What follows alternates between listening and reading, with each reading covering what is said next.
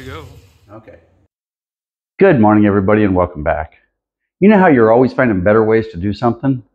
Well, a couple of months ago, I showed you a way to rewind a recoil spring and then use a tie strap to hold it still so you could just lower it down into the equipment. Now, 99% of the time, that works great. But what I ran into was I had a steel with an easy start, and it was about that deep to get the spring down in, and the tie strap was in the way. So I stared at it for a little while and found a way to improve on the tie strap just a little bit. So let me show you what I've got. This will make your recoil springs a whole lot easier to work with. Okay, now we've all had this, a recoil spring that uncoiled itself. You know, it came out of the little ring or whatever. So I got this little wire, and I don't know where I got the wire itself from. You can see it's a really thin gauge little wire that's pretty stiff. And I figured out the size that I had to go into on my weed eater. And just like we did last time, we put a screw in a piece of wood. And we put our little winder together, which is nothing more than a 5/8 socket bit, where I cut out a little slot and little slots to fit right here. So anyway, what you want to do is you want to put this up here, and I hold it with the same hand that I'm running the trigger with, because the springs can get pretty gamey.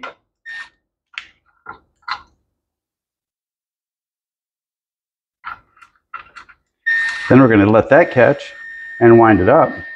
And now the reason I don't wind these up with anything else is the size of this keeps it from tearing the center of the spring up.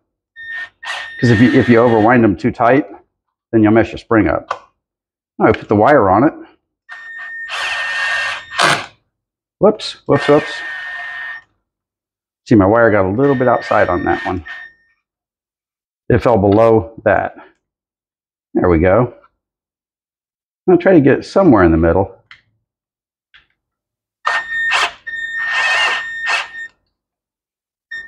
Okay, that looks good, that looks good. Now keep in mind, this is so easy. If it springs out on you, you can start over again, easy peasy.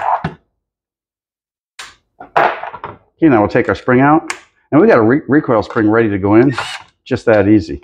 And you can see, there's just nothing to this.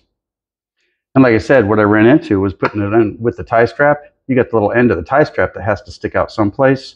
And I even tried turning it around so that the end was on the inside here, but it was just too arbitrary to work with.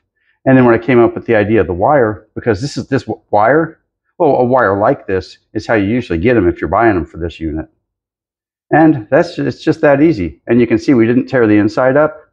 So when it lays in, it'll fit correctly and it'll work just like a factory spring does. So I know a couple of you are probably saying, there's just no way it's that easy. Or you have somebody that's fumbled around with a spring for a long time. But it really, really is just that easy. I've done these 10 times this way. And since I switched off to using the little wire, it's made it even easier than it does with the tie strap. And I don't even know where I got the wire. It was actually in one of the drawers of the toolboxes.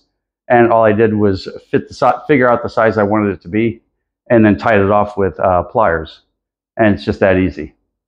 Well, I hope this helps you. And if it does, don't forget to subscribe.